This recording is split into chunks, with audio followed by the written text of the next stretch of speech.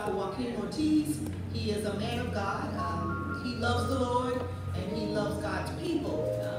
And he loves the children of the Lord as well. He is a father, a husband. He's a co-worker for me. Amen. And he is my friend. Amen. And I thank God for what he has done in our lives and what he is still continuing to do. I hope that you are ready to hear the word of the Lord because it is what's going to keep us. Amen. And we thank God that he has prepared himself to do just that. So after we have a selection from this wonderful youth choir, amen, we will hear the voice from none other than Elder Joaquin Ortiz. Amen.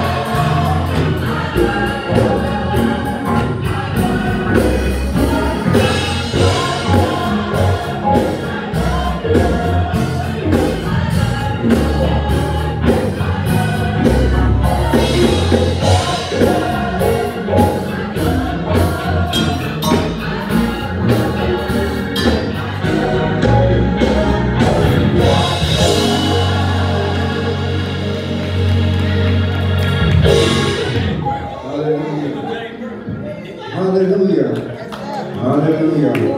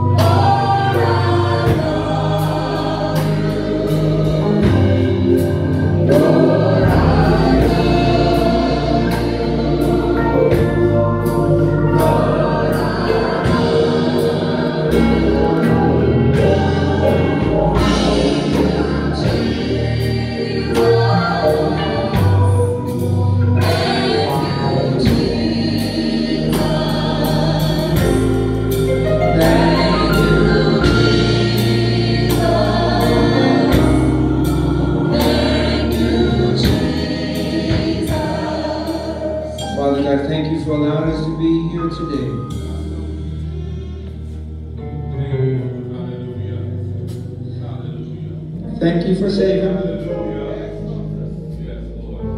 Thank you for watching over me, Lord.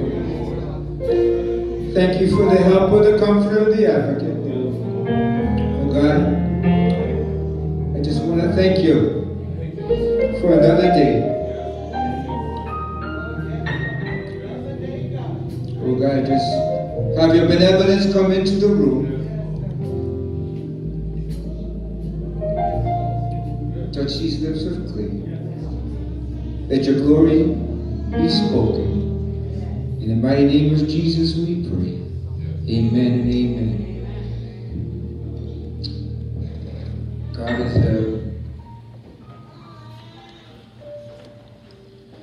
that oftentimes we think about big events and we think about the Super Bowl and the World Series and the Pentecost. When you look at Pentecost, what happened, and understand why it's so important to us as believers. God is good. Yes, He is. Yes, He is. I want to thank Bishop and give honor to Bishop in his absence, and Mother Thomas in her absence, of the Hughes, Missionary Hughes, my wife for the candid introduction. It's my friend. That's my good friend. My beautiful daughter, Quinn. When she was little, she was 2 years old. I gave her the name Hurricane because she'll go into a room and it would be nice. By the time she left, it was all destroyed. So I even have her, when she calls me on the phone, it says Hurricane. I name my children after tropical depressions. My son is Tsunami, who is same thing, Octavio. So see, God works in a way, because I remember when he was born, I was not saved. God has a way to draw you to him. There's a way. To the pioneers, I know that they're not here, but Mother Doom and Mother Tally, Mother Bird, and Mother Custis, they just, they sit there.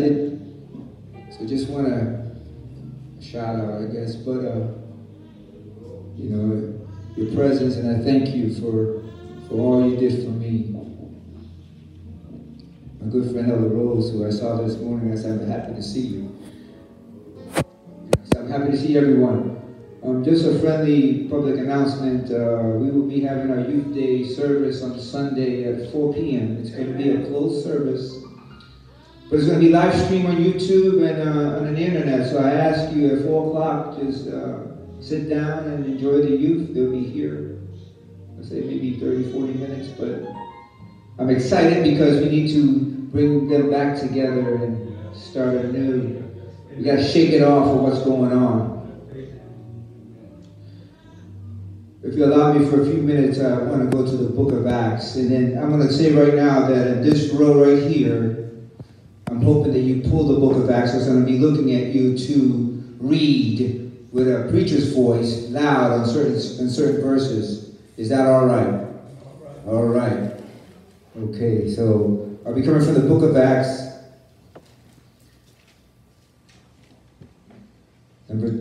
chapter 2, verses 1 through 4.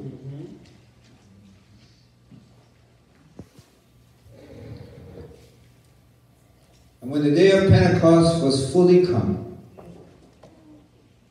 they were all with one accord in one place.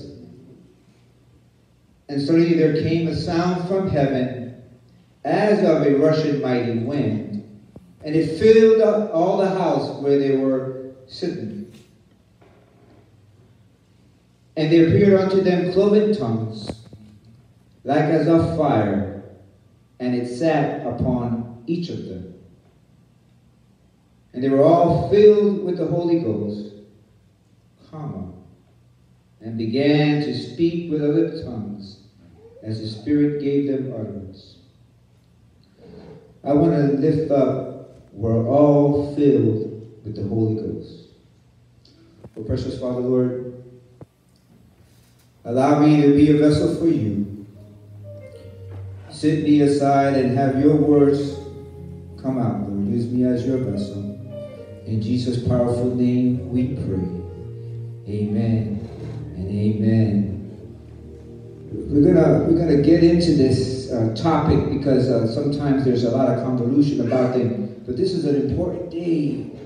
Important day.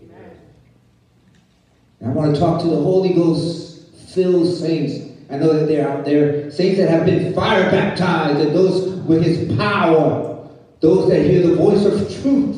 Yeah. I want to talk to the ones that are filled with the Holy Ghost, that can feel it and say, it will be done by the mighty name of Jesus. I want to talk to those that think that they have the Holy Ghost, the ones that get a quickening, a good feeling inside. Don't know what's going on, and it fizzles out. The ones that at times grieve it by mistake and they don't know how to listen because you're talking. Gotta listen. In order to listen, we have to stop talking so we can hear. And I want to talk to those that don't believe in the Holy Ghost. Those that look at holiness as a problem, restricting on your freedoms. And you speak against it. The ones that look at sanctification as a brainwashing, restrictive way of living. So when you read the book of Acts, and you see the word filled, you can see it all throughout. And here goes the first one. Someone read Acts 4 and 8. Chapter 4, verse 8. Real loud. Anyone. Somebody. Chapter 4 and 8. Then Peter lifted when the Holy Ghost said unto them, ye rulers of the people and elders of Israel. What did you say Peter was what? Filled with the Holy Ghost. Awesome. Now, Acts 4 verse 31. Anyone. Anyone.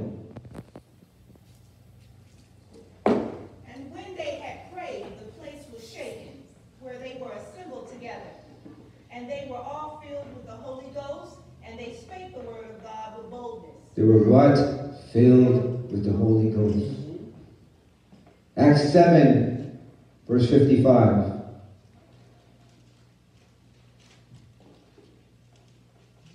But he, being full of the Holy Ghost, looked up steadfastly into heaven, and saw the glory of God, and Jesus standing on the right hand of God. And he was full of the Holy Ghost.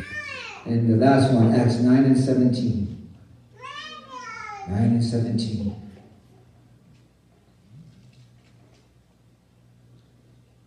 And Ananias went his way,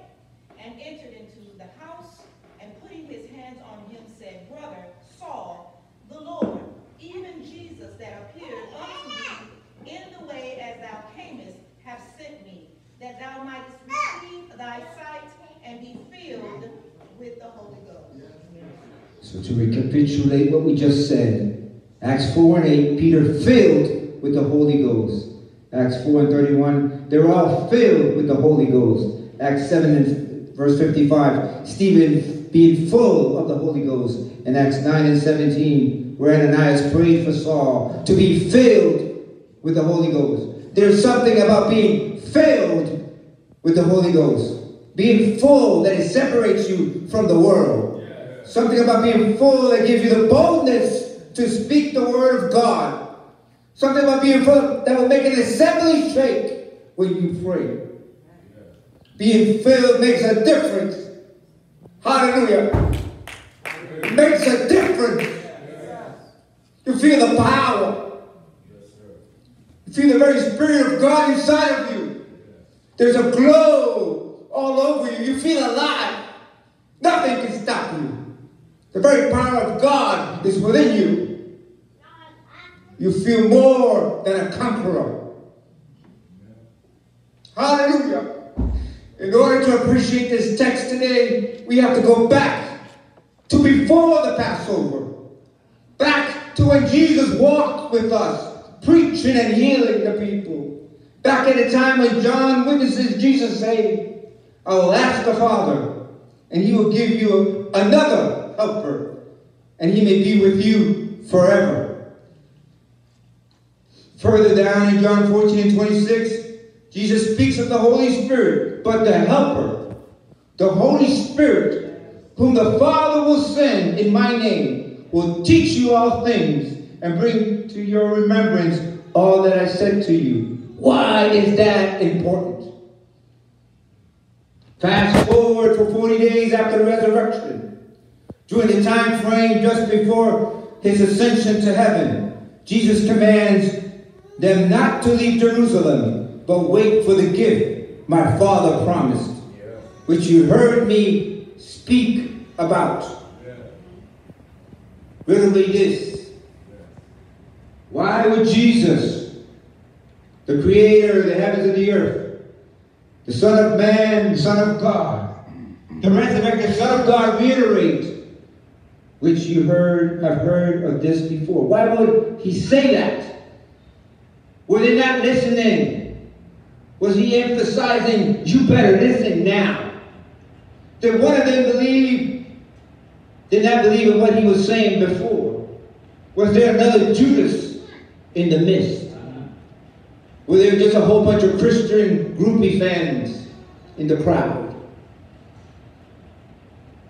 I once heard that a man's promise is a comfort to a fool. And now that we're in this world, we can say that the hustle to get over on you is real. How many of you have had empty promise experiences? Someone made a promise and they didn't deliver. They told you the check was in the mail, but the box is empty. They told you to death do us part, and now you're divorced. They told you that they love you just to have sex with you. They told you to vote for me. I promise better this and better that, only for you to hear that again 4 years later. A friend, a family member borrows some money from you, they tell you, I promise, I'll pay you back. You got my word. The time comes and goes, you're still waiting and looking like Boo Boo the Clown. Empty promises. If you look at the functionality of a promise, the promisor is empowered to deliver, while the promisee is disempowered to do something themselves. The promisor is given something they have control, and the promisee is receiving something they lack. The promiser verbalizes his intent. The promisee believes it will happen. Making a promise is simple. The big issue is, can you deliver? Will you come through? But when you look at Jesus, when you look at this promise, it's not an ordinary promise. It's a marvelous blessing of comfort and support. He got your back. an assurance that the Father will not leave us alone and will take care of us. The Bible says, when the Helper comes, whom I will send to you from the Father, that the Spirit of truth who proceeds from the Father, he will testify about me. If you go back, when the Helper comes. Not if, not maybe, but when the Helper comes. There's a condition for the Son of Man to be with the Father in order for the Holy Ghost to come. Jesus continues and says, it is to your advantage that I go away, because if he didn't, the Helper will not come to you. But if he did, I will send him to you. I am here to tell you that the time has come, that you too shall be baptized with the Holy Ghost. In John 14 and 26, John uses the word parakletos when he describes helper, but parakletos also means advocate. Why would I need an advocate? Do say? Is it because some folk look at salvation as something at the cross, something to cross off on their list? I'm saved now, check.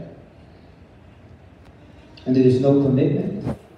Do they go around saying, I'm good, I'm saved, nothing can go wrong? I mean, I already professed that Jesus is Lord. I believed in my heart that God raised him from the dead. I even looked the part. I got the t-shirt, the bumper sticker, and I even got a cross with bling on it. And I go around saying, I'm blessed. But my question to you, my friend, is how are you living? How do you know that what you're doing is not out of your own self-righteousness? Who's defining you? Are you blinded by narcissism saying that I'm all that in a bag of chips? How do you know what truth is? Who tells you about this? Is it the government that tells you about the truth? Is it the celebrities, the media, your family, your friend, your boo? How do you know the truth?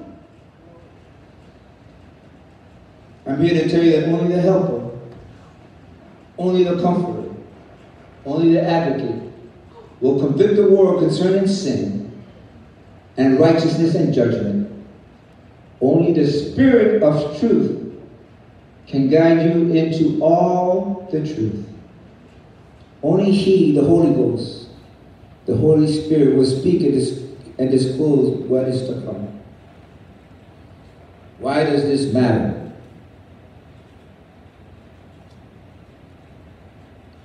Why does it matter? When you see what's going on in Pentecost, thousands of years ago, a multitude of people were celebrating in Jerusalem. Among them there was 120 men and women, all in the upper room. They were different. They had a purpose and they had a spirit of expectation. They had been with Jesus, walked with him, heard from him, Christ himself, not to lean and to wait. They had one accord, one belief, one promise, just like we are right now. Right now, there's a spirit of expectation. Expectation that I will experience the Holy Ghost. We are here because we believe. We are here because we have faith. We are here because we have hope. We are here in one accord. We are here to experience God's power. Only His power can break a chain. Only His power can make a way. Only His power can keep us, help us, and comfort us. I'm here to tell you the world is not, will not, and cannot be in one accord. The world has a selfish agenda. Me, myself, and I. Turn the TV on, go to the internet, you will see nothing but violence, racism, disobedience, you name it. Some of it even seeps into the home, into your church, into your schools. You become a walking dead man, an emotional wreck, suicide statistics. But I'm here to tell you, the more that we walk this walk, the more you live in this life, the closer that you get to Him, the more the enemy will attack you. You see, you're a hot commodity. If everything is good and everything is happy, joy, nothing is going wrong with you, and you're just content because you're good, what I'm saying right now, that the devil has you where he needs you. But if you're going through trials and tribulations and you're asking yourself, why me? And then you say, why me, Lord? And then you say, Lord, it's me again. Then you know that you're different. Then you know that you're getting closer. You're going to have trials and you're going to have tribulations. You're going to go through things. What I go through, you're not going to go through. What you think is hard to do, I may look at it differently. But we all have our own specific trial and tribulations that we will go through. The enemy will use subtle attacks to take you out of God's will. One of my favorite scriptures, and I wish I could remember it for its totality, but I have to say the scene, is when Peter is walking with Jesus, and Peter in his anxiousness says to him, Lord, you're not going to die, or something like that. And Jesus says, get ye back, Satan. Peter was just, how many times do we do that? That we want to just say something nice, and it's the devil talking. That's how subtle the enemy is. He will seek you, he will kill you, and he will destroy you. I'm not trying to make you scared. I'm telling you what the Bible says. If he can't get you, he will work on your family, your finances, your health, your relationship with God. I'm here to tell you not to get distracted. The enemy will sift you away and chalk you up. Just getting those crime movies chalked up on the sidewalk. Dead man chalked up. You need to tell the enemy to get behind us. Tell him to get out of your life. Get out of your finances. Just get out.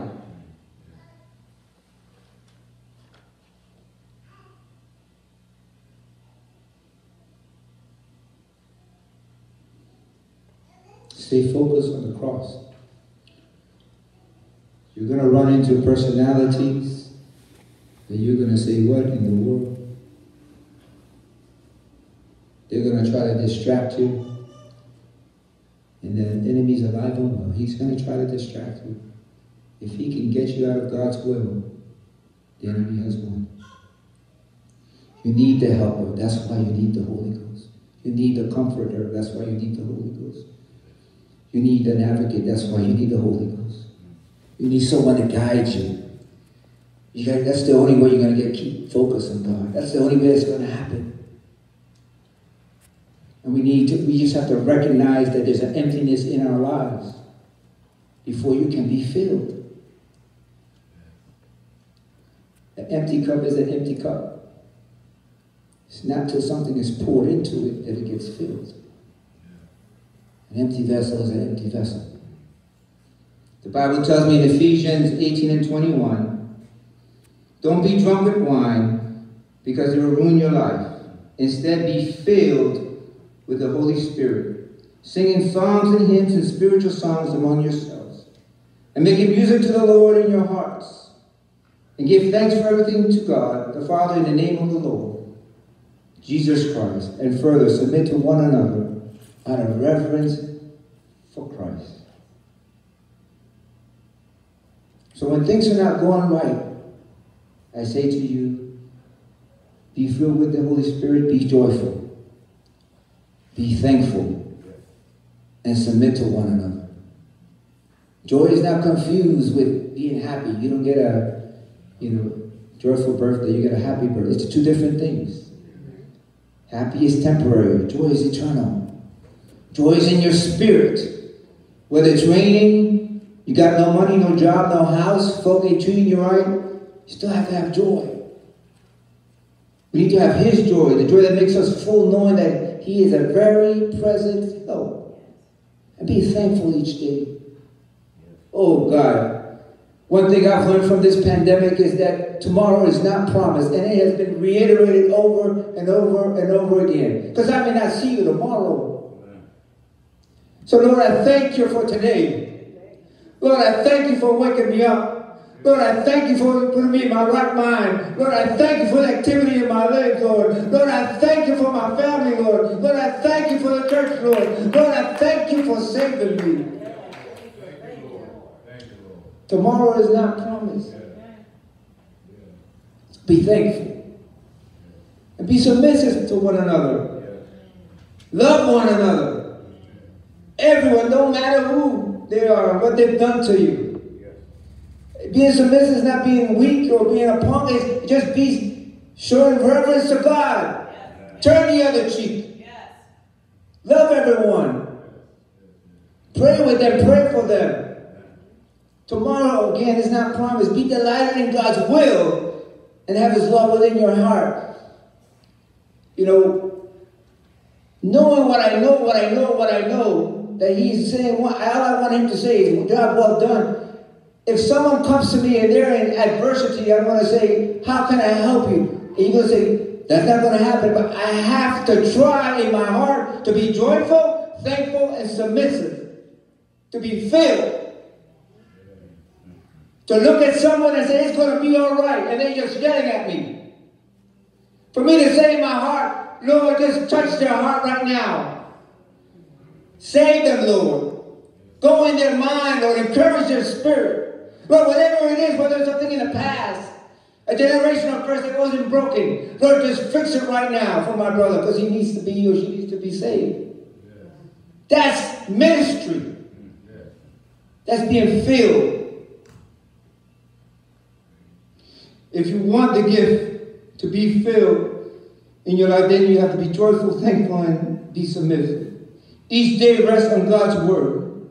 Each day with prayer and supplication. Each day walking with God. You will see yourself being transformed, being filled with the Holy Spirit. You'll find yourself in one accord with your brothers and your sister. One accord with the Father, the Son, and the Holy Ghost. You will know you've been filled.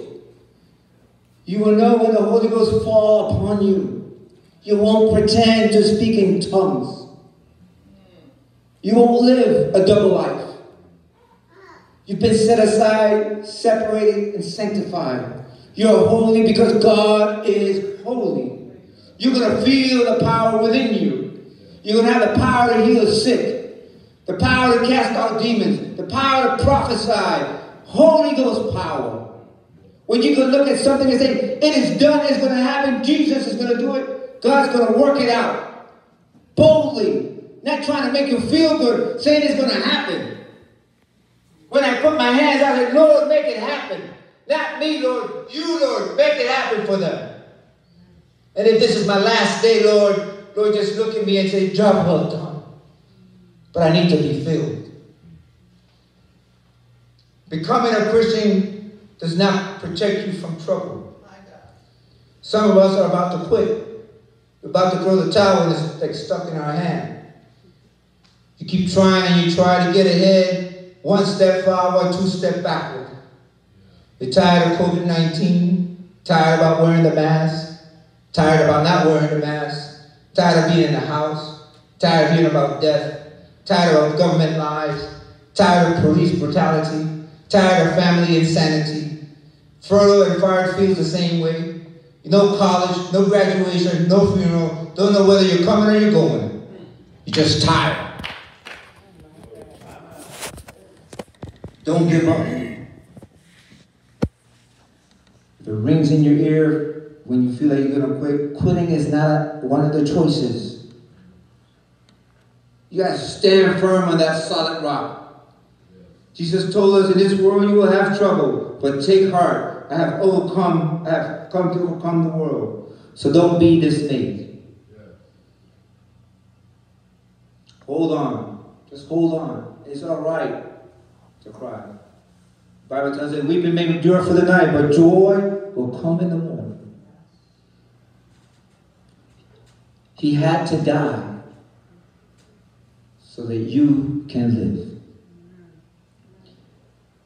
He had to die to send a helper. He had to die to send the comforter. He had to die to send the advocate. There's a gift that will always be with you forever. A gift that will teach you all the things, bring things to your remembrance. A gift that contains the spirit of truth. There's that one movie where they yell out, "You can't handle the truth." That's true. Some of us avoid the truth because we can't handle it. The truth of God. Can you handle the truth of God? Or would you want to handle the truth of whatever celebrities are saying, "This is the way I feel God has chosen me"? No, can you handle the truth of God?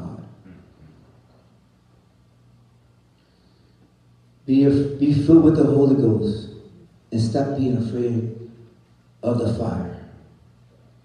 So here we are. Pentecost in one accord. If I were to count, I can emphatically say that each of us are in one accord, in one belief, waiting, praying for the promise. My God, right now, Lord, right now, send it on down, Lord. Send it on down. Let the Holy Ghost come on down. You think about God and you think about His power and you feel it in your inside and it just comes down on you, and then all of a sudden all the physicality things go away and spirituality comes into us and we see things for what they are. His Spirit is speaking to some of us right now. Things that you can't explain are happening. Let Him have His way. You will be filled if you let Him. The fire is in your veins. Let Him have His way. It's time to go to the next level. The enemy can't hold you back when you're in God's will. You need to shake him off. Just shake him off. You know that you need help. A lot of us need help and we don't want to ask for it. We don't ask one another. That would show that I'm weak. But God sees you. He just looks down. I always say, He's up there looking like this. He said, if He would just look at me, I will help Him. The gift is yours. All you have to do is accept it. Accept it, and you will be filled. I said, be filled. Let God pour His Spirit onto you. Let it overflow out of you to someone else. Just feel the fire. It won't burn you. It will purify you. The fire has power. The fire that heals, delivers, and sets free. I know we just say that, but it's true. What your desires are, God said, this is what you need, this is what you want. God will give it to you. If it's in His will, have you prayed to Him. Let nothing separate you from the love of God. Today is the day to grow stronger. Mark it on your calendar that on Pentecost 2020 is when I say, God, fill me with the Holy Ghost. Lord, I'm going to work on it. I'm going to be joyful, thankful, and submissive. I'm going to keep praying unto you.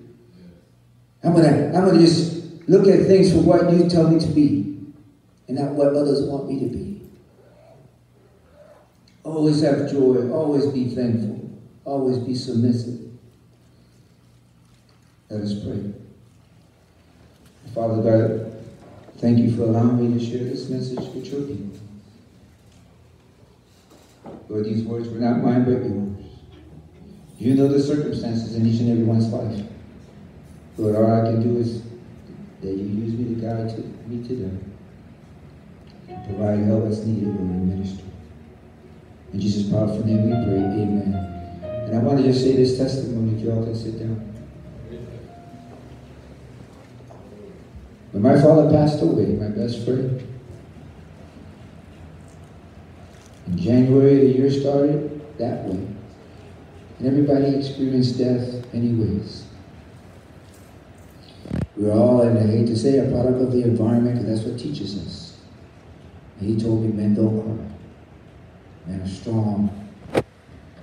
You got this. You keep pushing on. Shake it off.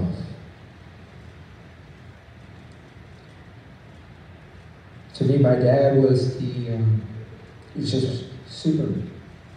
That's how I looked at him. And I mourned in my own way, going through it, and then the experience of life hits us like a ton of bricks. One of those messages that Elder Hughes preached us. And here we are in COVID, and I'm walking around going like, what in the world? No time to be grieving about things I can't change. But I got to take a self-assessment of where I stand in God. And he told me, don't be afraid of the fire. And that's where I'm at. So every time I see someone, I love you for who you are. Don't be afraid of the fire. I love you no matter what. Yes, you're talking bad about me, but I still love you. I pray for you. I will call out your name. Nothing can stop me. Nothing will separate me from the love of God. Lord, I love you. We have to believe in a principle of why we do things. That wasn't Joaquin's principle. That was biblical principle. I have to look at God, love him more than my father. I have to love God more than my wife. Because at the end of the day, and I'm not trying to be sarcastic when I say it, it's only your soul.